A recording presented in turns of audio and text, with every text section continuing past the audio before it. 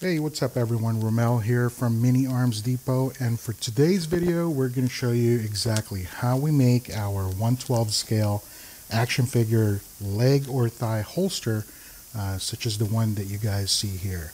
Thank you again for tuning in, and let's get right down to it. So for this project, you're going to need some very basic materials, which you may already have with you inside your craft studio or inside your sewing room if you do that. Or maybe you have some available from your diorama collection of materials that you've collected over the years. But basically, you're going to need some sort of fabric. I like to use the one here, which is a black synthetic leather, and it has the felt-like material on the back side of it. And you guys can get these at Hobby Lobby, Michael's, or even Walmart will have them in their fabric department, and they're relatively cheap, I guess you could say, but I think you have to buy them by the yard or quarter yard or some sort. You're also going to need a piece of elastic cord. This will eventually go around your action figure's leg, obviously, and we'll show you how to do that here in a minute. And you will also need a piece of ribbon, and this is optional because they're more for a cosmetic look. So I'll show you guys that here later on as well in a few minutes. And you will also need, again, optional for this part, small miniature buckles. And these are the ones that are 3mm inside diameter. I've never been able to find these in my local craft store. Not even Hobby Lobby here at my hometown have it. But I've always been able to just buy them online. So these may be some specialty items that normal craft stores may not have them, and keep them in stock. So primarily you're going to need, of course, your fabric and then some sort of elastic cord at a minimum. And once it's all said and done, it's basically going to look like that.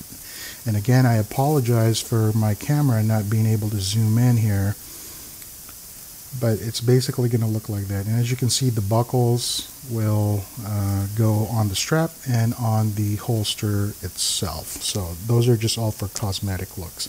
Now, if you don't have any of the materials readily available for you and you don't want to buy in quantities at your local craft store, we do sell in our eBay, Etsy, and Mercari store a complete kit that you guys will about to see here in a minute. It comes with the leather, it comes with the elastic strap, and it also comes with the ribbon, the buckles, and you even get to have the option to purchase, I don't know if you guys can see that, the pistols that you guys see here on the action figure for my 6-inch G.I. Joe classified Duke. So there's an option to buy those. Right now, the standard edition, the one that doesn't come with the pistols, go for less than $10 with free shipping. So that's something that you guys may want to consider. So the kit is basically what you see here, and it even comes with this little template that we use to cut out the shape of the holster, which I'll show you guys that here in a minute too.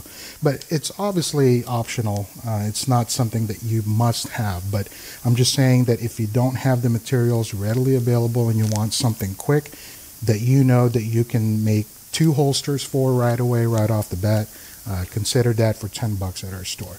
But without further ado, let's go ahead and get started. So now that the materials are out of the way, the next thing that I want to show you real quick are the tools that you may need in order to do this project. So obviously you're going to need a pair of scissors, I prefer a fine tip tweezer, simply because I got stubby little sausage fingers, and it's always very difficult for me to pick up these little buckles that I showed you guys earlier. So fine tip tweezers works great for me, and I like to have some sort of a marker or a pen that has a different color that is bright different color from the fabric that I'm working with. That way I can see exactly when I trace the shape of my holster, I would be able to see it very quickly. But the choice is yours. Even a pencil would work. And I also like to use a leather punch tool, and I think that's the name of this. But basically, later on when I show you guys, I like to punch holes on the side or on one of the face of the holsters after I cut them out. And basically the idea is we're going to have that elastic strap go through it for a much sturdier connection. And that will basically wrap around your action figure's leg. That way you don't have to just strap on the glue onto the face of the holster and then just have it come out later on. But I'll explain all that here in a minute, and I'll even have a little picture somewhere here at the bottom of your screen that will guide you exactly where you need to punch these holes if you're going to go this route. And last but not least, you will also need some super glue. And we use these guys quite a lot, and I like the gel control type, and I think every company that makes super glues out there has some sort of gel control, and it really does help when you're applying the super glue onto the holster and onto the straps and really control how much comes out. So without further ado, let's go ahead and get started, and let's make some holsters. So the very first step is, again, I'm working off of what's available inside the kit, the one that I showed you guys earlier, this guy. We'll go ahead and trace the shape of our holster and cut it out. Okay, just like that.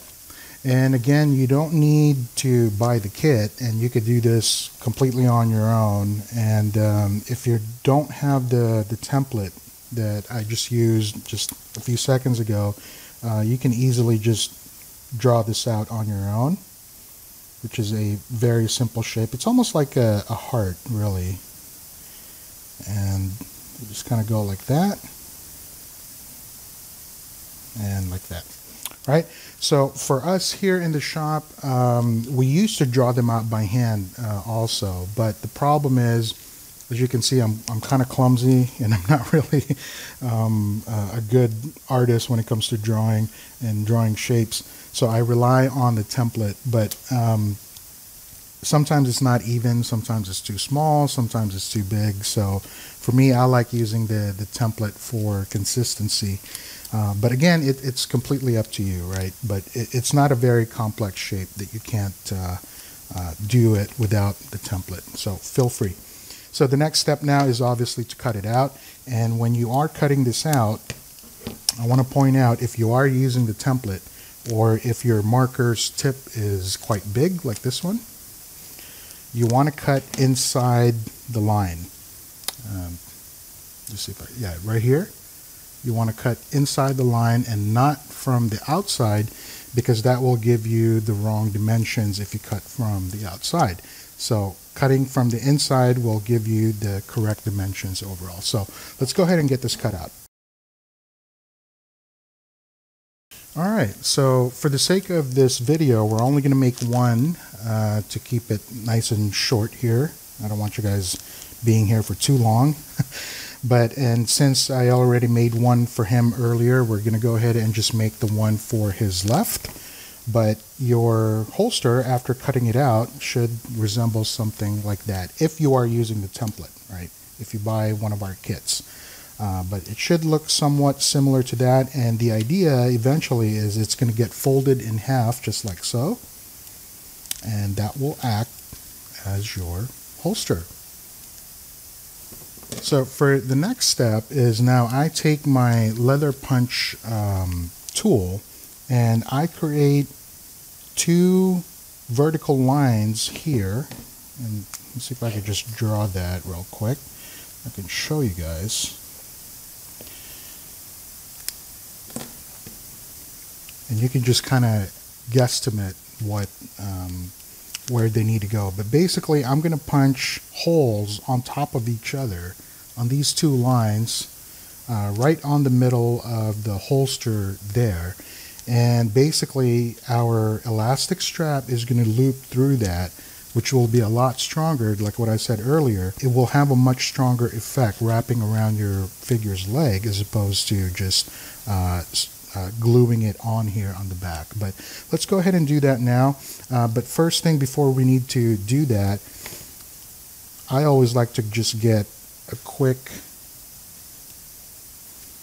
measurement of how big the strap is going to be. So just wrap the elastic cord around your figure's leg and get a quick measurement, and then add 2 or 3 millimeters more just for safety's sake, right? You don't want it to be too short and then too tight, and you don't want it to be too big and then too loose. So we'll go ahead and put that to the side, and then we'll go ahead and punch our holes.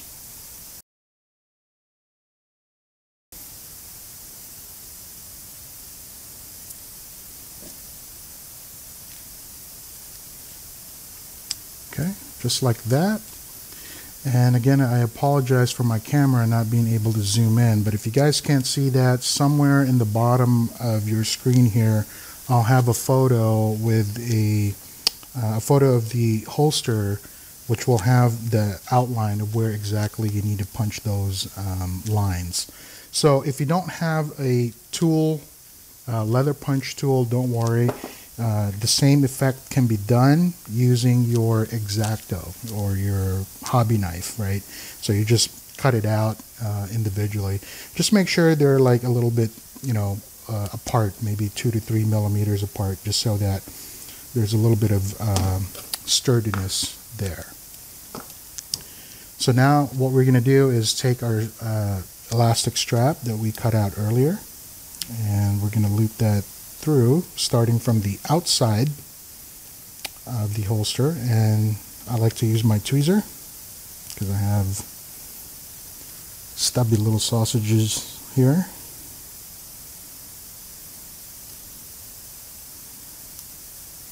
Just like that. So again, you start from the outside, and then you loop it through from the inside, over and under, and then right back out to the other hole, ending out again on the outside of the holster. There you are. And then the next thing I like to do now from here is I just take a little bit of super glue and I apply a little bit of glue right on the edge of the holster.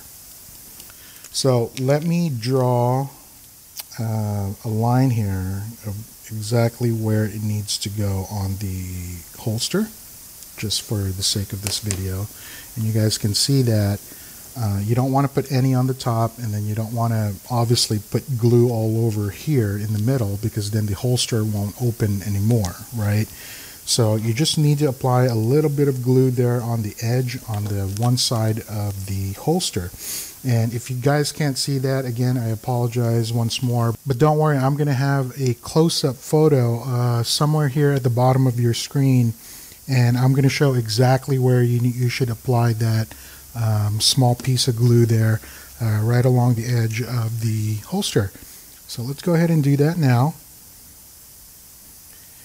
And again, my material is synthetic leather, and the backside of it is felt material, and so therefore you don't really need a whole lot, just a little bit, and then you just fold it up in half and close it together. And once again, be very careful with the glue, because once it goes everywhere and you put too much, it'll create some white globs on there, and they're very difficult to come out or come off the synthetic leather there. So this is what I was talking about earlier, that it has a much stronger connection because it's looped through the holster itself, the strap. So what I've seen in the past is people would rather now let's say this is their strap, and then they close it down, and then they just glue that right on the face of the holster itself, which is fine. That's okay to do too if that's, you know, all you can do, and you don't want to put the holes there. But eventually what's going to happen is eventually it's just going to snap out of there over time, and then you're going to have to reapply more glue and redo the whole process again, and it's just kind of messy. And that's just something I've learned over time, and to me it's just not worth it.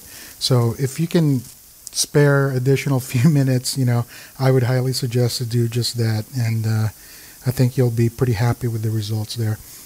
So the next step now is we're going to add the cosmetic stuff. And again, this is optional.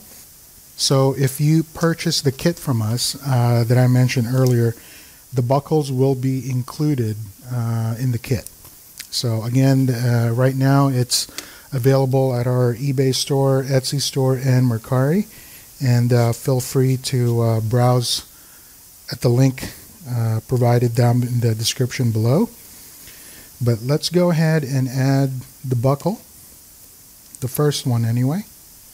So on the leg strap, you want to put the buckle on the front, towards the front of the holster. So this is the back and this is the front. So you want to loop the buckle here, just like so. And again, I'll have somewhere in the bottom of the screen here, close-up shot of where the front of the holster is and where the back is going to be. Let's go ahead and do that now. There you go. Maybe I should snip that a little bit, make it easier to go through the buckle.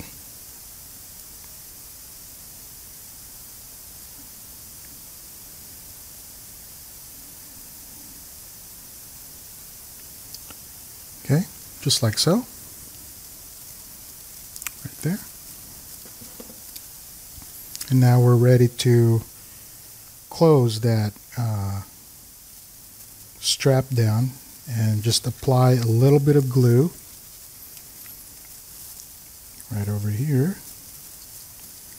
and strap it down, or glue it down, I should say. Just like that.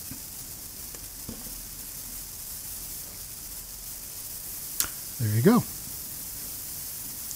Wait a few minutes and that should be pretty dry fairly quickly there. That's actually at this point ready to go around your action figure's leg, but I like to add one more piece of cosmetic here, another eye-catching thing, I guess you could say, which is I'm going to add another buckle on the front of the holster, just like that, with a ribbon. So we're going to go ahead and grab our 3mm ribbon, and we are going to loop that around. Just like so. And then what I like to do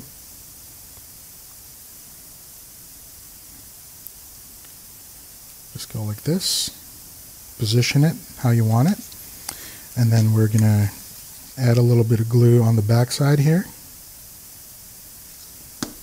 And again, you only need a little bit. And you don't have to glue it all the way to the end there, but you can if you want to make it go all the way around the holster, but I don't typically do that. And then just trim off a little piece here, and then glue the other side, and the back side, just like that. There you go. So for me, it creates an additional look on there. I think it looks cool, and kind of gives it a more realistic effect or look on the holster itself. And then one of the very last things you need to do from here is strap it down onto his leg. So starting from the ankle all the way up, position it to where you want. And then you're going to take his pistol and put it in the holster, just like that. And again, I'm sorry that my camera won't zoom in there, but basically that's how he's going to look once it's all said and done.